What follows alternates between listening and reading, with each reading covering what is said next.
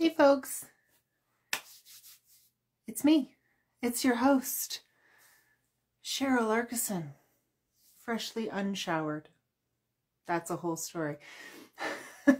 It's me, Cheryl Larkison, your host on the Quilters Playcation Adventure Sewalong 2024 edition, which is all about the rainbow, if you couldn't tell, with what's going on there. The unshowered comment. Hi Connie, nice to see you coming in from Oakland. Don't know if you've heard, but Calgary's having a bit of an issue. I think I mentioned it last week. It's gotten worse. We are under major water restrictions. They're desperately asking people to conserve water because we've had a massive water main break, and the initial one is fixed. Yay, all good, except they found 5 more. And they have to fix all of that before they can turn the water back on to a significant portion of the city. And we're waiting for 2 of those fixes to come from California, speaking of Connie, but from San Diego. So they're asking us to conserve water. So we are limiting our laundry to only the necessaries, showering every couple of days or every second day. Not washing the dishes all the time, paying attention to how I cook. I'm channeling my Baba. So for those of you who haven't been following along, my Baba, the lovely old Ukrainian woman that she was always old to me, but she wasn't always old. Hardcore, like, you know, not pioneer, because she wasn't, but she was a homesteader, for sure, an Eastern European. So things that I have been doing, my husband's laughed at, is the other day when I cooked pasta, I saved the water and I used that the next morning to water the little bit of the garden. And my Baba would have actually turned that into like soup, probably, that fastidious about it. But it did remind me of something that she used to do. And I don't know if anybody else's grandparents or parents did this, but a slop bucket. She didn't have pigs, no livestock, just the garden. But she didn't trust the indoor plumbing that my dad put in for her in the 80s. So she did not have indoor plumbing until the 80s. And she didn't really trust it. She accepted the bathroom part, but she didn't trust the kitchen part. So she still used the big pump to get it out of the well. And then she kept a bin in her sink. And at the end of the day, when she did the dishes and there was water in that bin, she'd then put that in a bucket. The bucket also contained all the vegetable peelings, all the compostable kind of stuff. And then every night that would just get emptied into a pile in the garden if there was a lot of scraps in it, or actually watering stuff in there. I haven't gotten to that yet, but I did set up the kiddie pool at the end of the eaves troughs to capture the water that we've had. We've had rain off and on for the last 3 days, so that when it warms up this weekend, I can actually water the garden, because now that it's gotten some rain, stuff is growing and it would be nice to have that. Thankfully, very lucky, that's the biggest inconvenience we've got. So it really is only that, an inconvenience for us in this community. So we're doing what we can so the whole city and the surrounding communities that rely on our water as well can have water, because that's what you do, is you look out for other people. Anyways, let's get to sewing, because that is the least of my concerns this week. I can deal with not having a shower every day. Our hot water tank is also not working, so it's super fun. Maybe I'd be in a better mood if I had that stuff. Who knows? But what else? We're there. Busy with the kids, end of school, chronic illness, 18-year-olds, graduations, all that fun stuff. It's all good. Someone's leaving the country in a couple of days. Let's sew, because sewing calms down the nervous system. Hanging out with people calms down the nervous system. So you are all doing that for me, and hopefully I am able to do that for you. So let's get to today's block. We are on one of the blocks that has no background, in it, and it was a little sketch. I don't have the sketchbook down here. It was a little sketch that I came up with a couple weeks ago. Wanted to experiment and play with it, so I made one this morning during a break between things. And I've just realized I forgot to turn off my notifications. They haven't gone on yet, but I'm sorry because they probably will. There we go. Kind of fun. We're doing some layered curves a few times throughout the block. We are going to be adding some angles to things, and we're going to start big and get small. So when I made this, the small pieces came from the scrap bin. I didn't cut anything for them, but you do have to cut some pretty big pieces for this first section. We're making it kind of big to small. You do have to cut some big pieces, and you're left with the leftovers. Kenza says sewing, yes, calms her down. Hanging out with other people, not always. Fair point. I think I know where you're going on that. And yeah, fair point.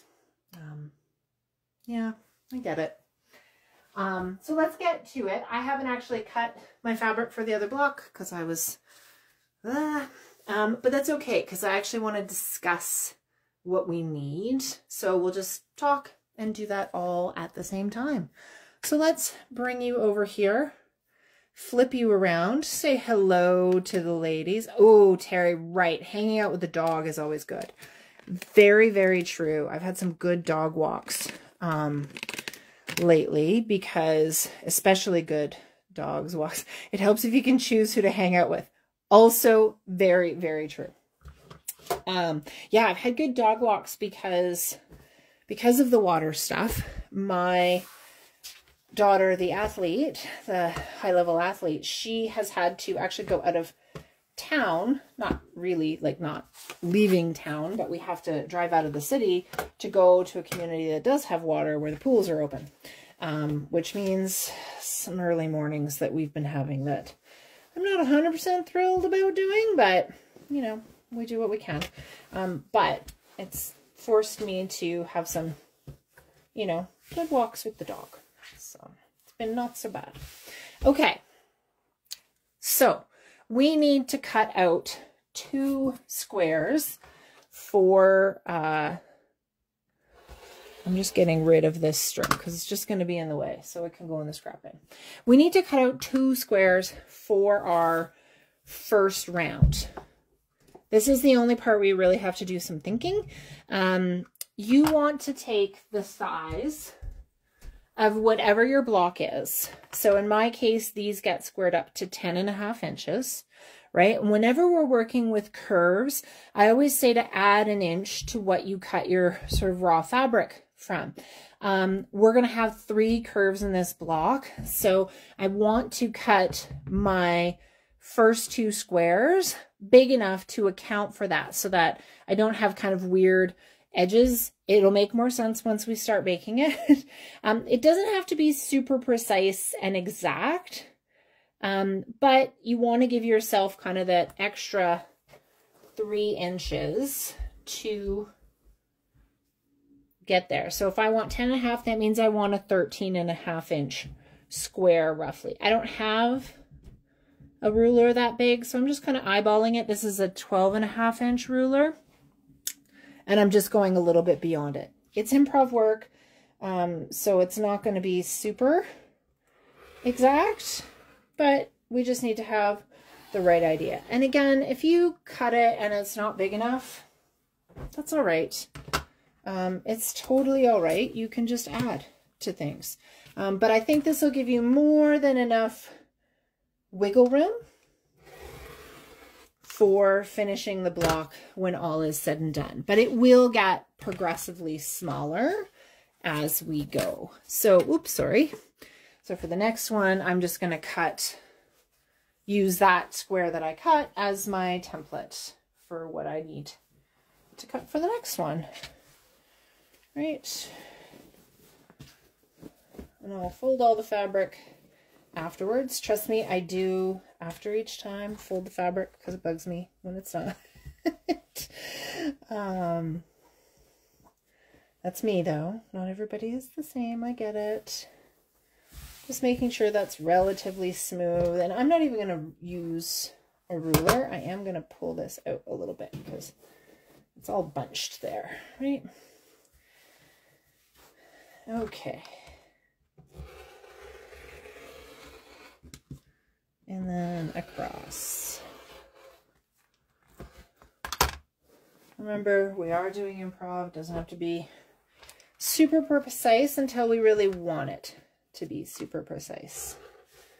I'm just cutting off the selvage so it doesn't accidentally get included. All right. So let me give these just a tiny quick press. Just because there's some creases in there, but it doesn't have to be super flat. Just get out the creases. Okay. That was the first step. 2 big pieces. Like always, when we do curves, we're going to be left with the positive and negative. And I did experiment with different sizes here, but I found that actually starting with these both being the same size is worthwhile. And I'm not going to cut the rest of the squares out of the other fabrics until I need each one. And the reason for that is that it's going to be a design decision as I go, how big each one goes. So I'm going to go ahead and I'm going to cut that quarter circle. So I have my fabrics laid right sides up, both of them. I'll cut through both fabrics with a nice sort of quarter circle curve, freehand cut, just like that. I want my pink on the outside and my orange on the inside there, because I'm going to go from one color of one end of the rainbow in. You could mix that up if you want to, but that's what I'm doing. So there. Now I need to sew this together. You may remember we like to have that background piece on the bottom, or the concave curve, and then that convex curve on top. I'm going to go to the machine. We don't have seam allowance included with this cut, so that's why I come in just a little bit, you know, almost a ½ inch here. That's also why we need to cut these bigger that we're going to need, because everything's going to come in smaller because you don't have the seam allowances there. And I'm only going to worry about sewing 1 inch at a time. Don't worry, I'll move you over to the machine here so you can see what that looks like. I'm just going to get it in the machine and started with the needle down. There we go. And we'll go, yeah, you can see that. So again, I'm only kind of worried about 1 inch in front of the needle at any one point. Just guiding the fabric through as I go.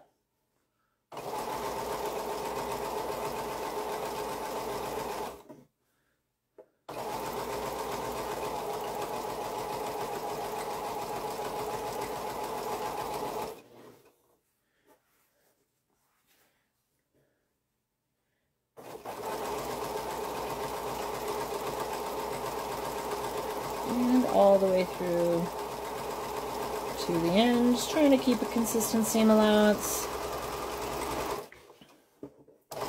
Actually moved in quite a bit there. That's all good. That's why we cut extra, right? We see what I'm saying is I've got, you know, a good inch hanging over there, but we're doing good. So then I'm going to go and I'm going to press this. Now, let's see, curves like this will tell you which way they want to be pressed, and then sometimes you have to force them. This one's fairly happy going out, so I'm going to do that. I just got it in position with my fingers, and then I'm going to go with, let's see, got quite a bit of fold over. So that happens. I'm just going to troubleshoot with you for a second here. You see that? When I pressed it, it kind of went like this and folded in. It didn't want to press all the way out. That happens sometimes. It's actually not that big of a deal. If it really wants to do that, those are times when you just accept it and you have that extra fold in there. I know Gwen Marston was a big fan of those too. because rather than fight with the fabric, just go with it. And depending on how you quilt that, you won't even notice it. You just have to be careful when it comes to quilting that you don't flip it up as you stitch. But it worked. Sorry, that's all really wet because I spilled when I was filling my iron before we started. Okay, so there's the first section. Now I need to cut my next square. My next square is going to be an angle. So really what I need is I don't need to cut the whole square. I can cut a triangle. I don't have to do that whole bit, or you can cut a square and then cut a triangle out of it. Maybe you have a scrap already. But what I want to do is kind of see if I were to cut a square, how big would that square be? Right? This will just help me kind of guide what size triangle. So I'm saying like if I do 10.5 or 11, I actually get quite a good amount with it. So that's what I'll do is, oops, I was about to cut it out of green. Yellow's next to my rainbow. I'm going to get my yellow fabric out, unfold it a little bit. So here's what I was saying is I can take this and I could cut a square out of this. I said sort of 10.5, 11.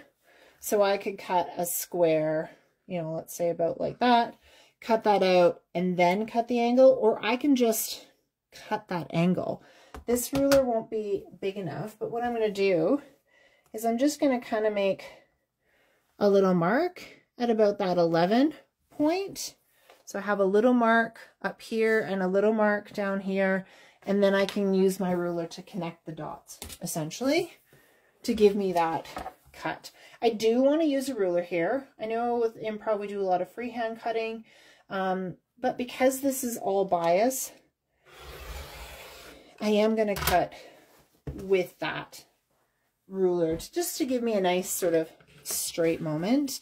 It actually isn't necessary to cut off the selvage in this case because it will get cut off as well, but I do find it useful to cut it off so that we don't make a mistake and include it in our sort of visual of things. So my goal is now to stitch this on here. We're going to do this kind of like that stitch and flip triangle sort of idea, except it really doesn't matter whether I cut or cover the bottom here a little bit. So I'm just going to kind of eyeball where it is now and then flip it over, and that's it. And now I'm going to go and I'm going to sew down this. I'll actually do it this way because my brain earlier this morning did not do it the right way and I had to redo it. So I'm going to sew down this way so that I can flip that over there. And then we'll be halfway done. So just to show you what it looks like sewing it.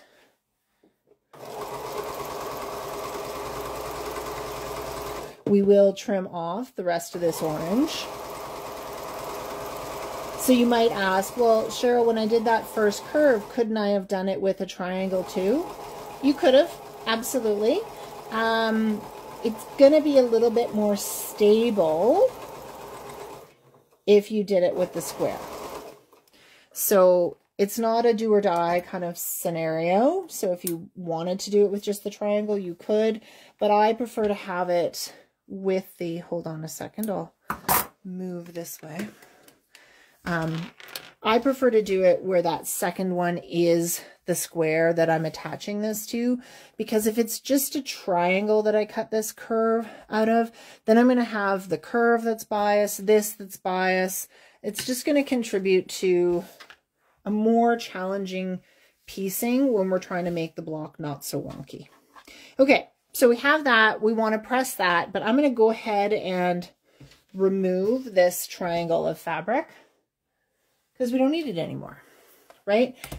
You want to remove every time you add, because if you don't, you're going to end up with multiple layers of fabric there that are not going to be all that helpful for you all they're going to do is create bulk.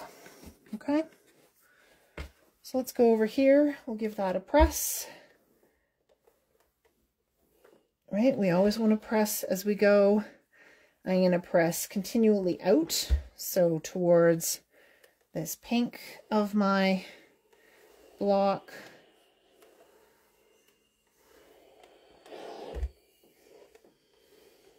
There we go. Now for the next one. So what we need to do now is add the next color. In my case, that's green. I want to have a green curve here. Well, I don't need a square as big as the yellow or the orange or the pink. I really only need a square that's going to cover this kind of bottom corner. So this is the point where you could look in your scraps, see if you have a piece that big, or just go ahead and cut from your fabric. I'm going to measure that so I can move this out of the way and not worry about cutting it while I'm cutting my green. So in this case, you know, I can do, if I cut a 5.5 inch square, roughly, again, not really going to measure. Obviously I won't be going straight to the corner here. It'll kind of go like that. So I could cut that curve out of the green itself and then recut it there. Either way, I'm getting that scrap. So I'm just going to go ahead and cut the square, and then it leaves what's on my bolt here. Just a little bit more easier to use, right? Because I don't have curves and edges and stuff there. Just, you know, it's all a matter of preference. There's no right or wrong. I can give you tips and tricks and show you the main process, but you're going to do it your way, and that's cool. That's totally cool. Okay. So, like before, we're going to layer those right sides up. Obviously, it's a much smaller cut than there, but I'm going to maximize how much I can get out of this green, right? If I'd cut an even bigger square and cut up like that, would have worked too. But I think that's pretty cool there. Happy with that. So same thing. We're going to sew with our convex on the bottom, or concave on the bottom, and convex on top. Coming in again just a little bit, maybe a 1/2 inch to cut that seam allowance difference, and sew it without pinning. So let me get it in the machine and I'll move you over again. Only worrying about 1 inch at a time. So this is a smaller piece, so I might have to lift the presser foot a few times to adjust things. Right, because I really don't want to be pulling on these fabrics. I just want to be guiding them through. There we go.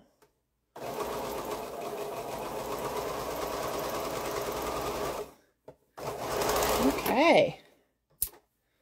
Press that, and then we're ready for the next one. So you can see they're getting smaller. They are getting smaller as we go. When I initially sketched the block, they were much larger, but when it came time to sew, didn't quite come out that way. Okay, so remember I said sometimes I like to just pay attention to where the curve wants to go? This one wants to go this way. So go towards the green versus out towards the edge. And I'm not going to fight it because it doesn't matter, for one, in this case. And this means the block will lay flatter if I go with where it wants to be. Okay? So now we're going to go ahead and we're going to add another angle. If I'd been organized, and I'm just taking a quick glance through my scraps, but oh, look at that. I do have one. I wasn't sure if I'd had a scrap big enough, but it's actually a curve left over from something, which I don't want, but I can turn that into an angle, right? So you can do that a couple of ways. I can layer them and cut just like we were doing before, that layered angle. This way the angle will be exactly the same. Or I could take this off and give myself a triangle and do that stitch and flip idea. I'm going to go ahead with the first one and just layer them right sides up. Give myself an angle to cut. Right, so we remove that, and that's where my blue is going to go on there. So a few more scraps, and then I'm going to go ahead and sew this angle.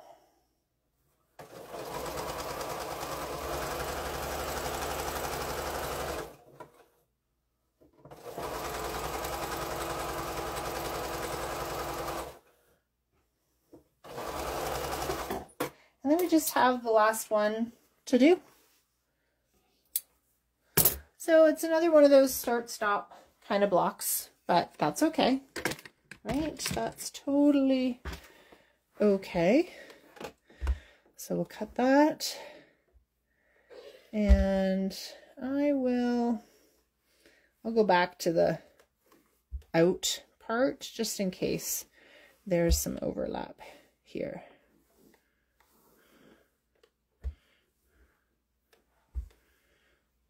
Okay, that worked great. Now we just have to do that final one. A little bit of purple. Sorry, folks. Ignore that. It was my husband. He knows I'm doing this, and yet he calls. Always does that. So let's see what I have for purple. Just looking in the scrap bin quickly. I don't know if they'll be big enough, or maybe they're too big. So I have this, which is actually the curve in the other direction, which kind of could be fun too. Actually, it could be really fun. Why don't we go with it, right? Instead of, because I could use this piece and just cut the curve the other direction, but you know, why not? This is where it came to me. So why not try it this way? So I'm going to layer it, right? So that when I make this cut, we still obviously see some of the blue in there.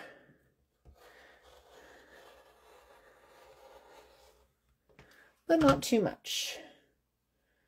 Okay. So there's that bit of blue that I cut off. So it's really going to end up only being just a sliver of blue, which will be kind of fun. A little bit different. So, like before, even though this is the smaller piece, I still like having the concave on the bottom and the convex on top.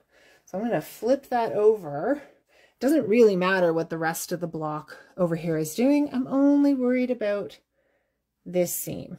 So I'm going to go ahead, take this to the machine.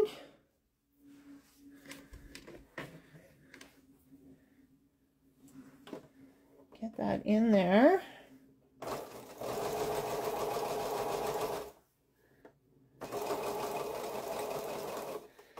And go through. Same technique as before, lining up as I go. Just as necessary, but I'm doing pretty good here. Try not to pull on things and stretch them out. Okay, let's press that and then finish up the block, because it really does kind of look like a mess at this point, right? When we don't have it trimmed. This one, it's going to be the case where it wants to go towards the purple, just because that's the way it wants to go. Okay, give the whole block a good press. Just kind of a little bit jumbly here. I'm going to use my good old flatter pressing spray.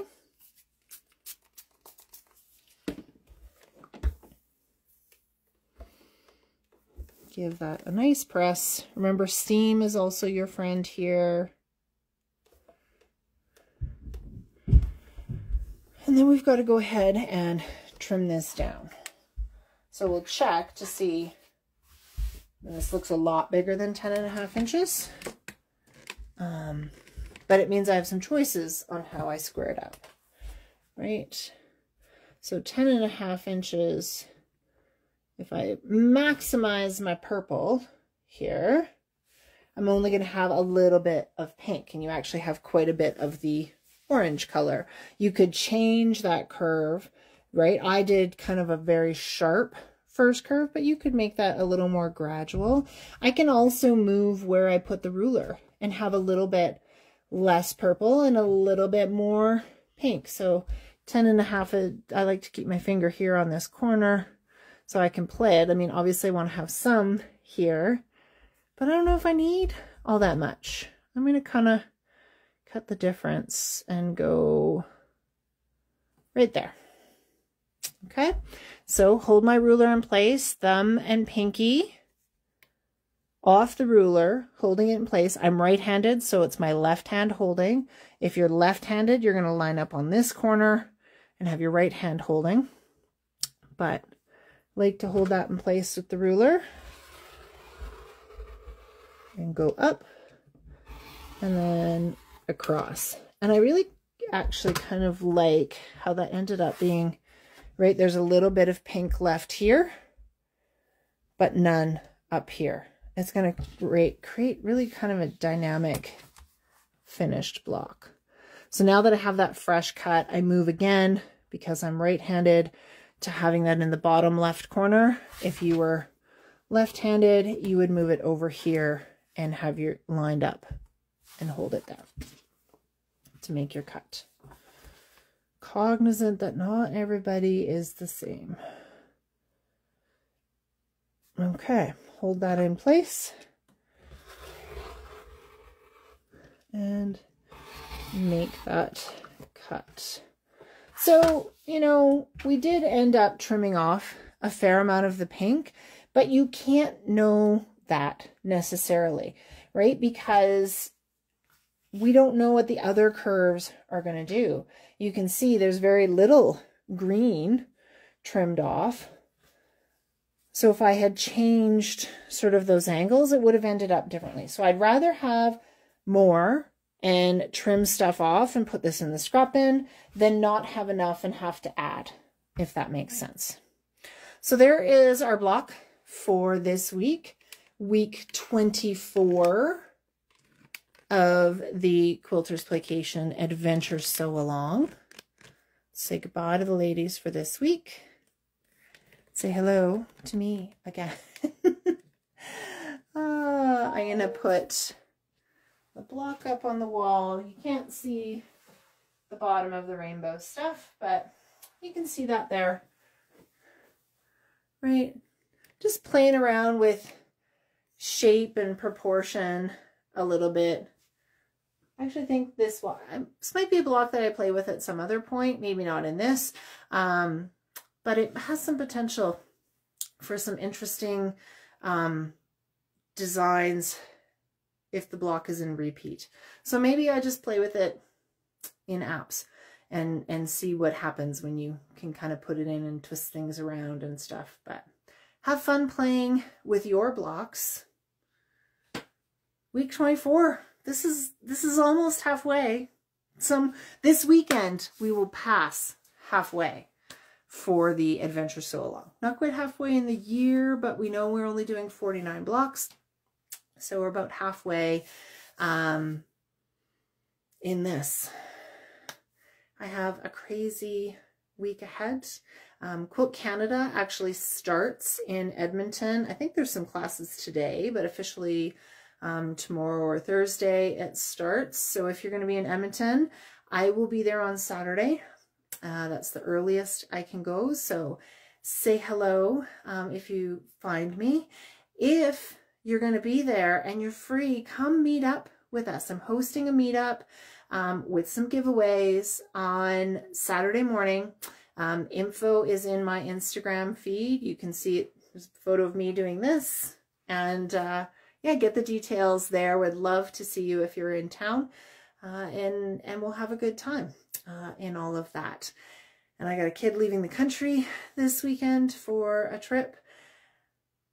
And the girls are doing final exams this week.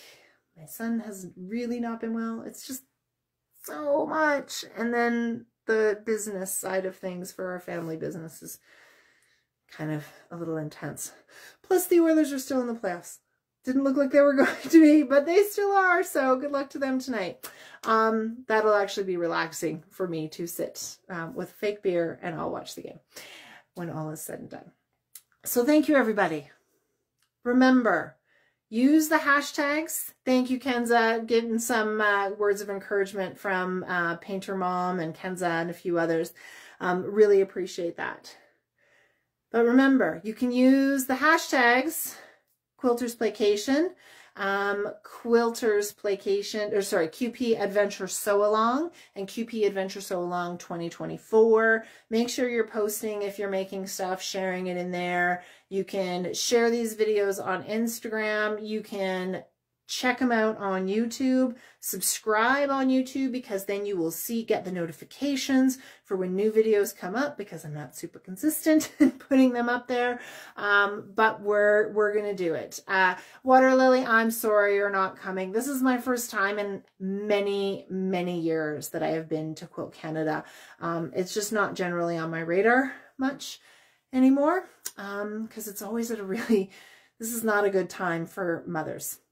With children still in the house. It's frankly what it comes down to. Quilt show would be lovely, but it's really just not a good time of year for mothers with children in the house.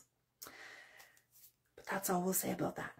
So, let me rephrase it. Parents with children in the house, because it's not always the mothers that are the quilters. So, rephrase that to be parents in the house. That's it from me, your host, Cheryl Arkeson. Another week down, week 24 of the Quilters Playcation Adventure Sewalong. So glad you are here with me. I feel better at the end of this. I really do. So thank you for sewing with me. Thank you for joining me. And we will catch you next week. Take care, everybody. Bye-bye.